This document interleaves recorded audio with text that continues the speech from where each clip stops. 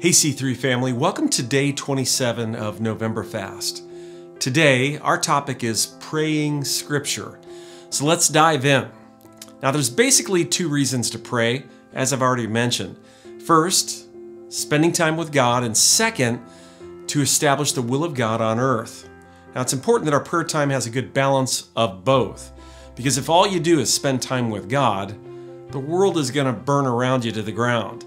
But if all you do is spend time establishing God's will, you're going to end up conquering on behalf of a king you hardly even know. Now, today we'll be focusing in on number 2, establishing